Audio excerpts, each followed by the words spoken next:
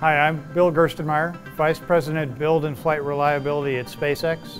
I graduated from Purdue in 1977 with a Bachelor of Science in Aeronautical and Astronautical Engineering.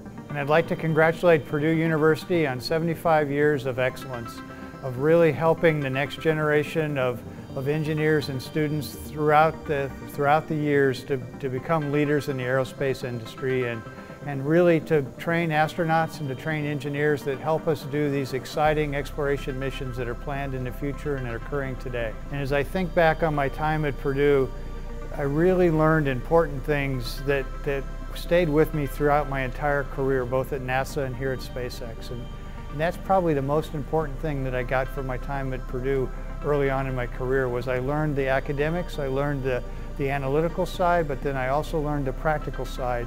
And I learned how to take those two, put them together and solve really complex problems and not be flustered by a challenging situation or a difficult problem. There's unique engineers that have a different way of approaching problems, a different way of communicating a tough technical challenge. And I can kind of ask them sometimes, where'd you go to school?